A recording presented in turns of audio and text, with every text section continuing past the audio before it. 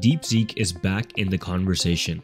According to multiple leaks and insiders, DeepSeek is preparing to release DeepSeek version 4 around the Spring Festival, likely mid-February, and internal tests suggest it could outperform GPT and Claude in coding.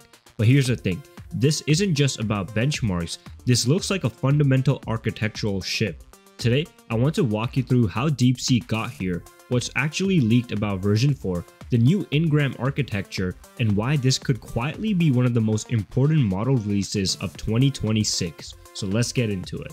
Before talking about version 4, it's important to understand DeepSeek's pattern because they don't release models randomly. They've been very deliberate. It really starts with DeepSeek version 2. Version 2 didn't really shock people by beating GPT-4. What surprised everyone was efficiency. The version 2 model came with something called MLA, which is multi-head latent attention, which showed that you could get strong reasoning performance without brute forcing scale. That was the first sign DeepSeek cared less about headlines and more about how models actually work. Then came DeepSeek version 3. This is where things started to get a bit more serious. Version 3 leaned heavily into mixture of experts or MOE, but not as a research demo, as something practical. The standout moment here was simple: excellent coding and reasoning at a fraction of the cost compared to the large-scale models. Quietly, version 3 became one of the best open coding models available, especially for long sessions. A lot of developers started using it without even talking about it. Then, just before last Spring Festival, DeepSeek dropped R1. R1 was different. It wasn't a general model, it was a reasoning-first model. Long chains of thought, structured problem, deeper logic, almost like DeepSeek saying, before we scale further, let's understand thinking. That's important because version 4 doesn't feel like version 3 but bigger, it feels like everything converging. So what do we actually know about DeepSeek version 4?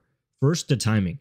Multiple insiders point to a Spring Festival release, likely by mid-February. That lines up perfectly with DeepSeek's history.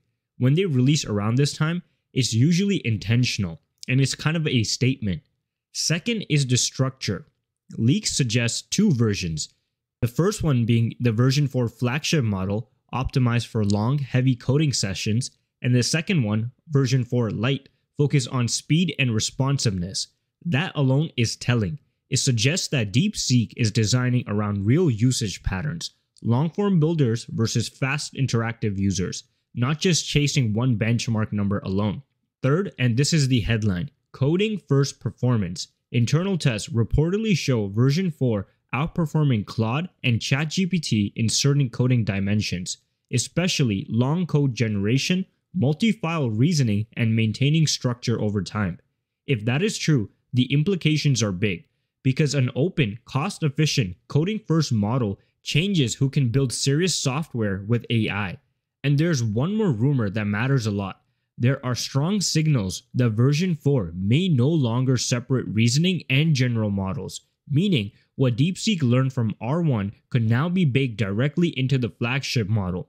If that's the case, version 4 isn't just better at coding, it's better at thinking while coding. And that brings us to the architecture behind all of this. Recently, DeepSeek released a paper called Conditional Memory via Scalable Lookup. This paper also introduces something called Engram, and this is likely the secret sauce behind version 4. Here's a core idea in plain language. Stop forcing models to memorize everything. Most modern models, especially MOE models, mix logic, reasoning, and factual knowledge inside the same expert layers. That creates tension. The model is constantly balancing remembering facts versus actual reasoning. Engram separates those roles. You could think of it like a cyborg brain. One part of the system handles dynamic computation, logic, semantics, planning, reasoning, code structure. The other part handles static memory, massive knowledge storage, retrieved only when needed, and no reasoning, just recall. And here's where it gets wild. Engram allows O1 lookup into a massive memory tables, even billion parameter ones, stored in CPU RAM, not GPU VRAM, meaning almost zero extra GPU costs, huge knowledge capacity, faster inference, and cheaper deployment. It's like giving the model an external hard drive and finally letting the GPU do what it does best: think. This architecture is especially powerful for coding. Most coding models struggle with two things: staying coherent over long sessions and not getting overloaded by memorized syntax and APIs. Engram changes that dynamic. Instead of memorizing everything, the model retrieves facts, reasons about structure, plans before writing. That's exactly what you want for multi-file projects, refactoring, long coding prompts, and complex logic. This also explains why DeepSeek is rumored to be positioning version 4 as a coding-first whale. Not just flashy demos, but just raw, sustained capability. Now let's talk about benchmarks, and I want to be very clear about what's confirmed versus what's reported. First, the confirmed part. In DeepSeek's newly published Engram paper, they test long context performance head-to-head against a standard MOE 27 billion baseline model, and the result is consistent. Engram matches or beats the baseline while using less training compute, and when training conditions are equal, it outperforms across nearly every long context metric.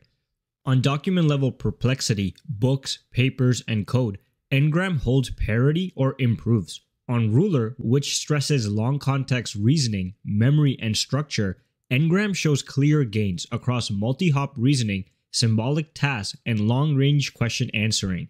This is the real difference, and is published, and it already shows that the separating memory from reasoning works.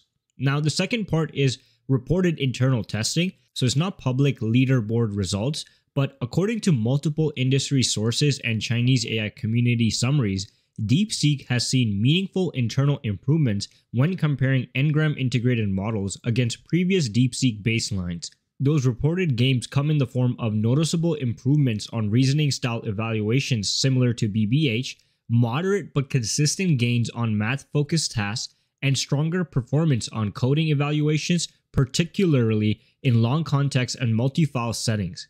These aren't official benchmarks yet, but what they do indicate is that the model is definitely getting better. And when you line those reports up with published Engram results, the story stays consistent. Longer context holds together better, reasoning stays stable deeper into the prompt, and coding benefits from not overloading the model with memorized facts.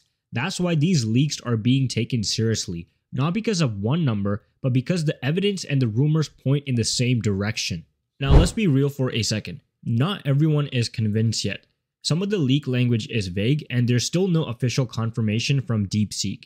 But here's why the story still matters. DeepSeek has a very clear pattern, especially around the Spring Festival. They also just published a real technically serious paper that lines up almost too well with what's being rumored. And historically, DeepSeek doesn't overhype. They ship and then people realize what just happened. So this doesn't feel like random noise. If DeepSeek version 4 actually lands with Engram style memory, integrated reasoning, and a coding first focus, this isn't just another strong model. It's a completely different way of thinking about how models should work. You stop forcing one network to memorize everything, you separate memory from reasoning, and you get longer coherence, better planning, and cheaper inference all at once.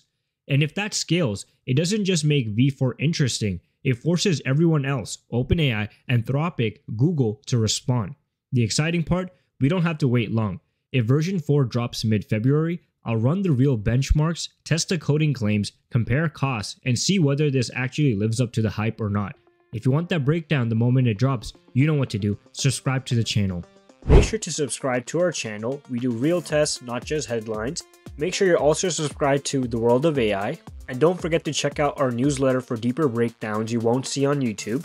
And I'm growing my Twitter following, so make sure you follow me on Twitter as well. Hope you guys enjoyed today's video, and I'll see you in the next one.